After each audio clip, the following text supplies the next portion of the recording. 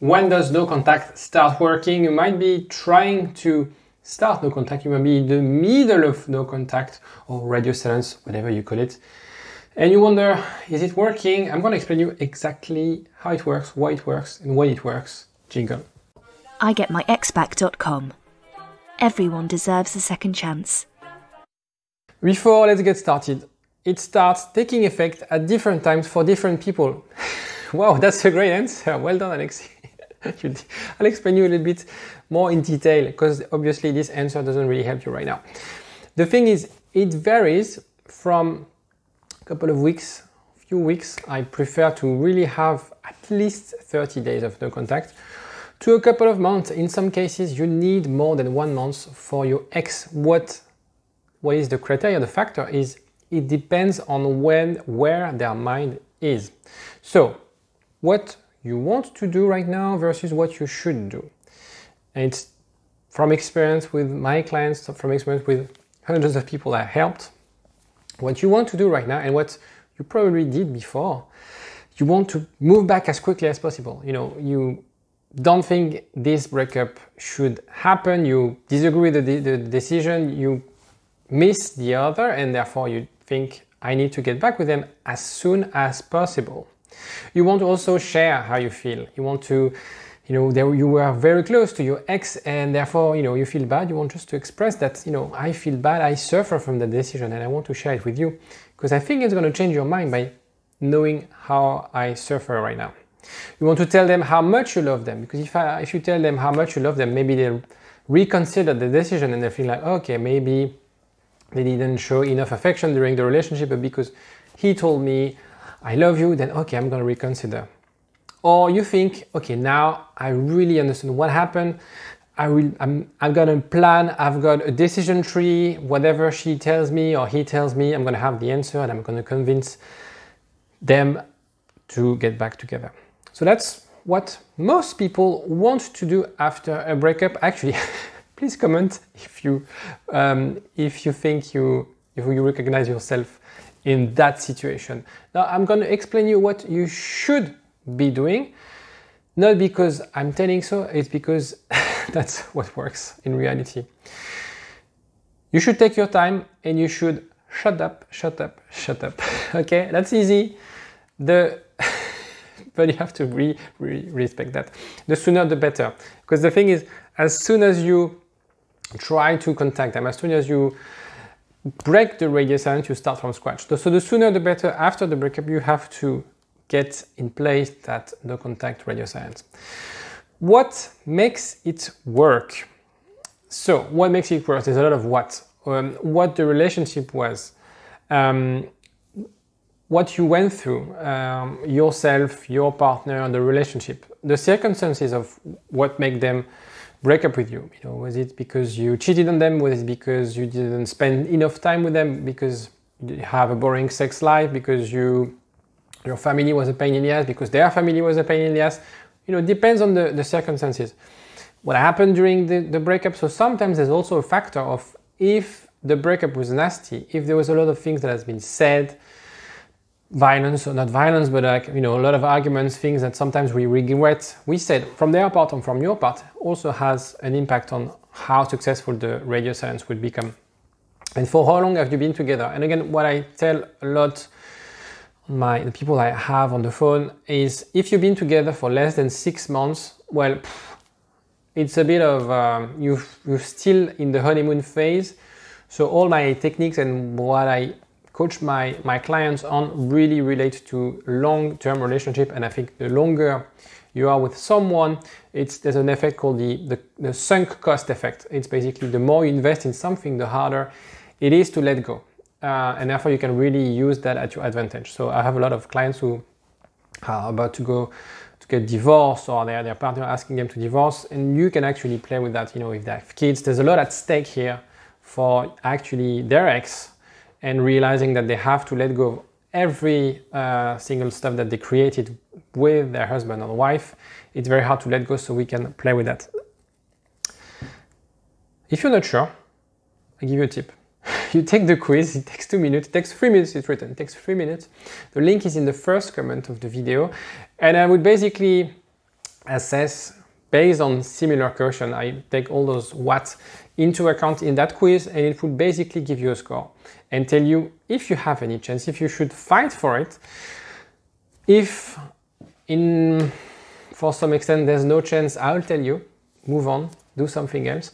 And if I'll let you see, but it's very detailed. You have a detailed report of what you should be doing, and yeah, it takes 3 minutes. So maybe pause the video, click on the link, first comment or in the description, have a look. You populate everything and you get a result right away instead of just wondering all this what. Third, how to get up. So I put a picture of someone trying to build an IKEA chair without looking at the manual. So that's, the reason is like, just follow the manual, just follow my guidelines. Okay, sometimes we are tempted, and when I took this picture because I'm really bad at fixing stuff and building stuff from IKEA, because I have this urge of I want to do it myself, I want to do it quickly, to rush things, and sometimes I end up it ends up making more time because I didn't follow the user manual. So listen to the user manual, don't fuck it up. How to fuck it up. So responding to contact with lots of negativity. Again, if your ex sees you with negative mood, negative vibes, talking about being depressed, even if you feel like it, you don't have to show it because it's not attractive. When they see you sad, when they bump into you and you're like listening to your music and you're like head down, again, it's not attractive. What you have to do right now is to build and create that attractive image of yourself. When you share your feelings with common friends, sometimes we want to open up to our friends. We'll say like, I feel really, really crap. But the thing is, what you don't appreciate when you do that is that they would talk back to your ex, thinking by saying how depressed you are, how sad you are about the decision, they will change their mind. But actually, it's going to actually have a massive detrimental impact on your image, i.e. you'll become, again, less attractive.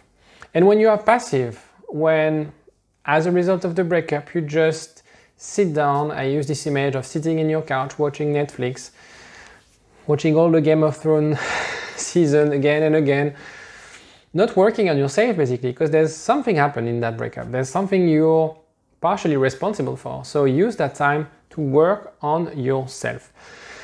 When does no contact start affecting them? Because that's the whole point of no contact, is it's affecting your ex in some shape or form. When you are not reaching out as expected, because radio silence, no contact, is something that would create a surprise in your ex's mind. They would expect you to run after them, to fight for them, to stay in touch with them, because they would like for you to stay in touch with them, but you're not offering them this option. So they start projecting a future where you've moved on and they're going to feel the loss.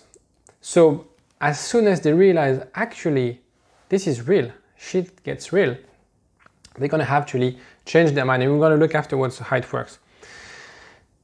The thing that, they're not planning weekends, they're not planning things with you. All these day-to-day activities that are no longer there. Wondering if you found someone, potential partner, things like that. Those preoccupations increases the emotional attraction. I talk a lot about emotional attraction in my videos. This is what makes an ex come back. It's the emotional attraction. And with radio silence, with no contact, you create that emotional attraction. At the breakup, it was very low and anger was very high. With time, things will flip. That anger, those negative emotions that are very strong, very intense, will fade away, while the void, the fear of losing you, will create that emotional attraction, and this is what we want. And they'll have an urge to contact you. It's always like that. In all situations, after a breakup, if you do the radio silence properly, your ex will have an urge to contact you. And again, I'm saying that because you've been together. I'm saying that because you were in love together. If you take the test and, out of the test, you realize that actually your partner was not in love with you, you've been together for 3 months and you were the only one super keen on the relationship, then of course they're going to move on. They don't want to have this urge to contact you. But I'm making the assumption that you had a strong relationship with your ex. I'm making the assumption that you were in love, madly in love. There was something strong between you guys. And therefore it would be very hard for them to let go. Even though they made that decision to break up with you, letting go of those connections, letting go of having you around is really hard, and that will create that urge to contact you. And what will be that urge coming from is the curiosity. Not knowing what you're up to is extremely hard for your ex. Curiosity is also, mystery, attraction, they go all together.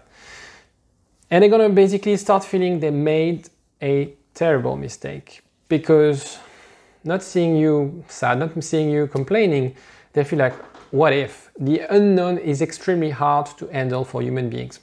It's like change. It's very hard for people to manage those things. So they'll fear that you move on, as we discussed. The tables have been flipped. They were the one taking the decision. I want to break with you. Well, now they don't have any power over you. They're not like, they can't decide whether to get back with you or not, because they don't know exactly what you're up to. And it is very hard for them. You basically reclaim that power, regain that power by just taking action and accepting the breakup and letting basically alone with that decision, facing that decision. When the table turns, this is when they no longer believe you'll ever contact them. So at the beginning, they're like, okay, fine enough. He or she doesn't contact me. And then week 2, week 3, they're like, okay, strange. Week 4, they're like, fuck, it's real. And they'll feel like, oh my God, maybe I screwed up. Because what is very important in your strategy right now is to cast doubt in your ex's mind. As soon as there's a little doubt in your ex's mind, we can work on that. Make sure you don't get back for good.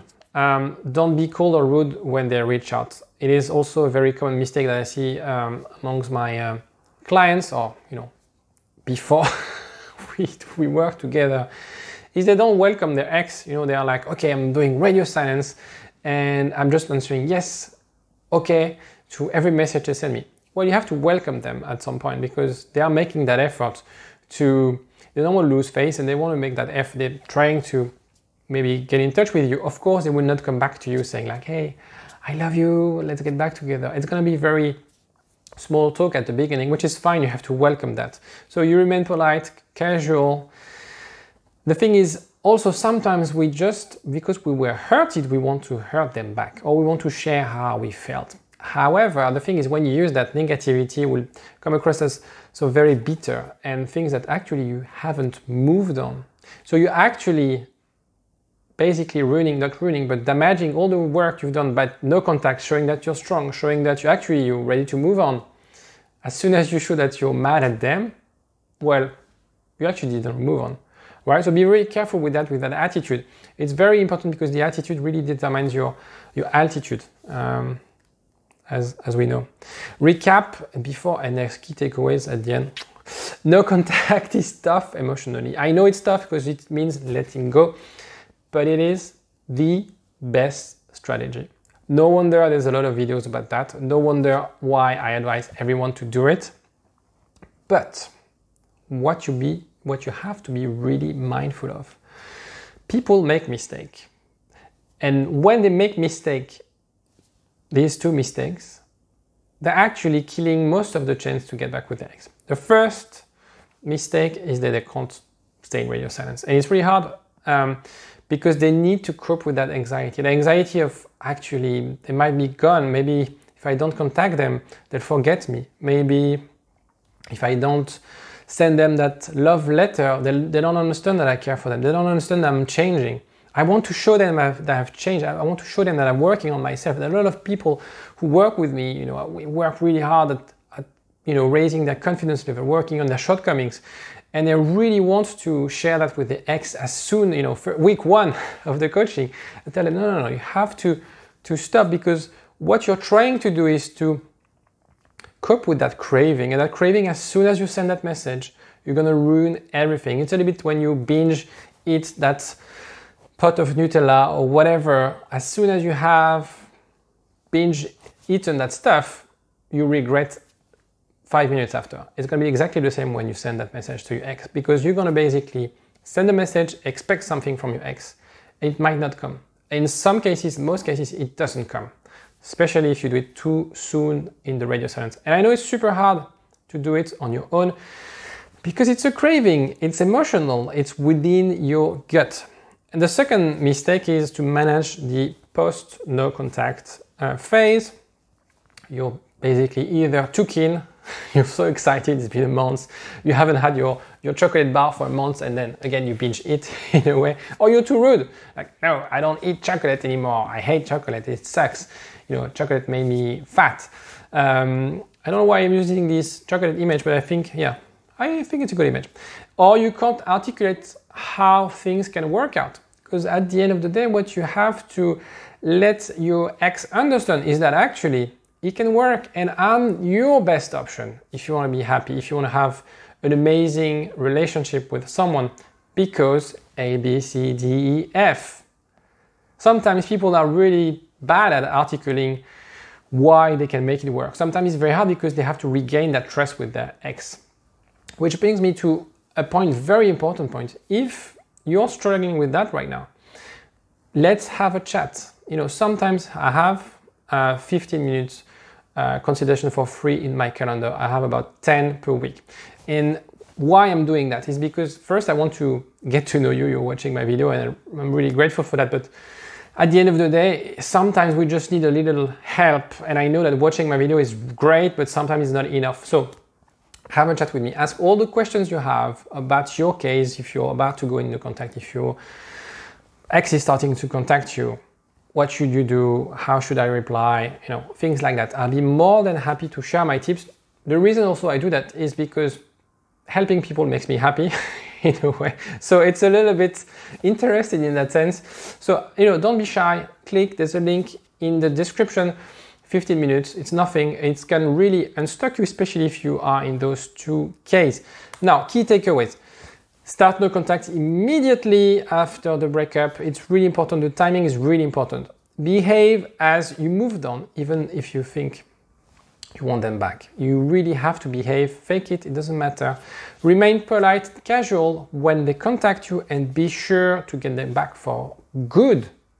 It's just not a one-off. It's just like, let's be friends for good, and you have to prepare for that. You have to work for that. The great thing is breakups are actually an opportunity for you to build stronger couple with the love of your life.